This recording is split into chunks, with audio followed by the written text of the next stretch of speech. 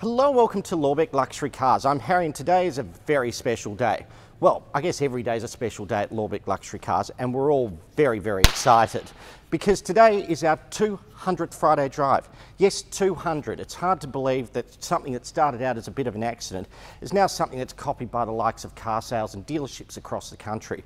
And for this, the 200th Friday drive, we're doing something that's fairly special and speaks to the history of Lorbek Luxury Cars. So sit back and enjoy the 200th Friday drive. Ow! You got me in the eye. Hello and welcome to Lorbek Luxury Cars. I'm Harry and on this edition of the Friday drive we're doing something a little bit different. No, it's not a Ferrari, no, it's not a Lamborghini Diablo, and it's not even an Audi R8 Spider, but it's something that's very special to the history of Lorbek Luxury Cars, and it's this, the Volkswagen Beetle. And to explain why the Volkswagen Beetle is so important to the history of Lorbek Luxury Cars, we need to speak to the king himself, Mr. Shreko Lorbek. Harry, this is going to be the best Friday drive ever. This is very, very special to me. I started my career as a motor mechanic in very early 80s, and it was a little Volkswagen business that I bought as a mechanic. And what was it called? SOS Motors.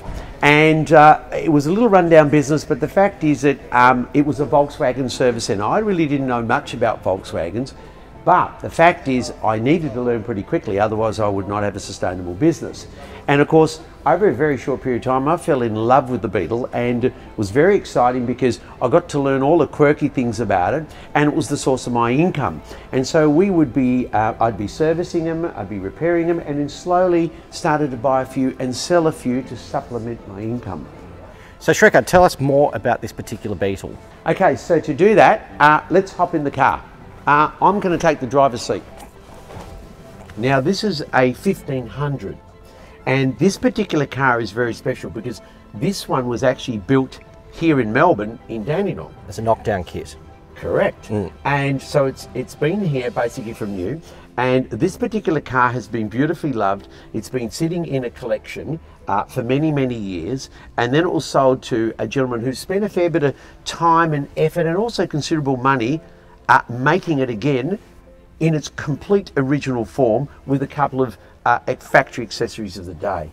But as a Volkswagen mechanic, I mean, there was special things I could do with this car. So I used to pride myself that I could actually replace a clutch kit, complete clutch assembly, including the flywheel, the spigot bearing, in 30 minutes. So 4 bolts, remove the engine, take it out, replace all the components, have it all back in, have the clutch adjusted, and on a test drive in 30 minutes. Well, why don't you put you to the test now? Oh, well, I'm probably a little bit slower today, but that would be a good exercise. In fact, I don't know if I've still got one of my last pair of overalls around, but I'm sure that they're somewhere hanging in the back of the old showroom, but that would be a good trick, Harry. I don't mind it. Question 2, how many of these did you buy, sell and repair in your time?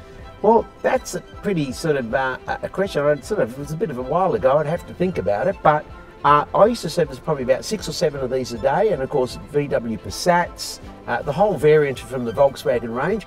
And on a weekend I used to probably sell 3 or 4 on a Saturday.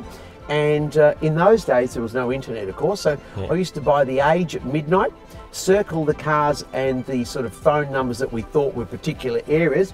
Then I'd send a team that went and put $50 deposit on 3 or 4 cars that they would buy, subject to testing, and then I'd test them, make sure they're right during the week. If it was fine, we'd pay for them, and I'd buy the car, re-detail them, re-clean them up, sell them, and make a little margin. And that was really to supplement the workshop. So when the workshop wasn't busy, I could prepare some of the Beetles and sell them. And in the middle 80s and late 80s, I was sort of the Volkswagen king and sold lots of them and really enjoyed the journey of selling them. Didn't expect them to be that collectible today. And this particular example is in unbelievable, remarkable condition. And when Harry takes it for a drive, he's going to confirm it absolutely drives fantastic and a lot of fun. Well, anyway, that's enough from me, Harry. I think it's time for you to take over the steering wheel and take it for a spin. Sounds like a plan.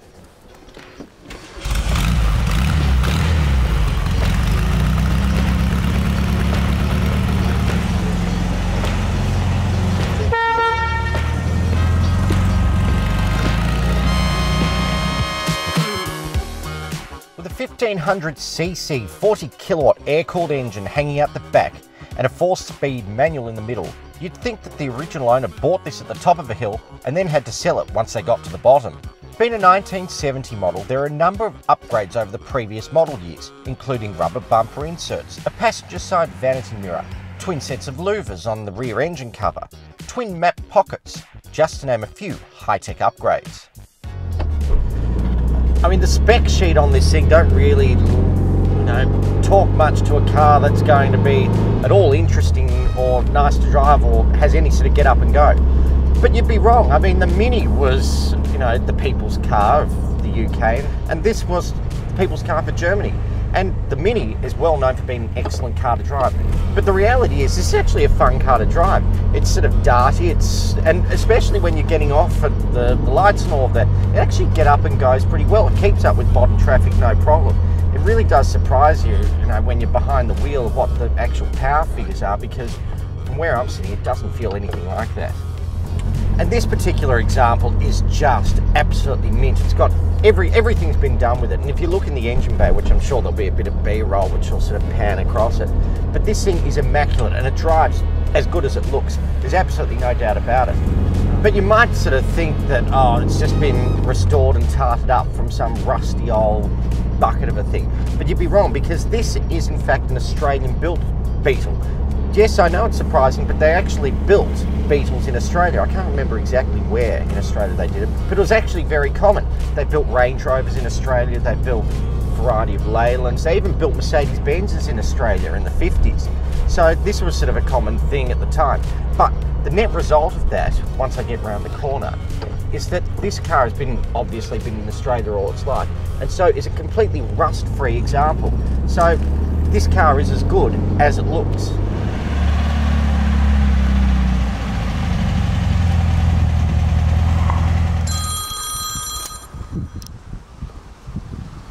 Treco? Uh-huh. Oh. Well, I guess that's a good thing after all, isn't it? Alright, be back soon. As is my curse, every single car I seem to touch sells. Guess that's not such a bad thing. But anyway, it's sold, so you're going to have to be quicker next time. Alright, let's get back to the showroom. Oh, got to start it first.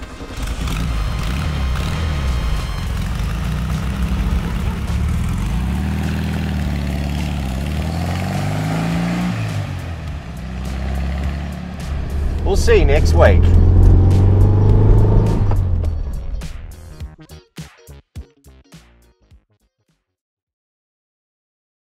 So thank you for your support for Lorbek Luxury Cars and little old me over the years, and for making the Friday Drive something that's become really special, a weekly feature that has now been viewed by millions of people around the world. And as always, we'll see you next week.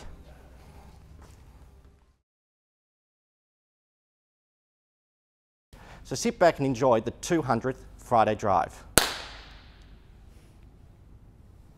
Not working. Oh! I put it, it's not working.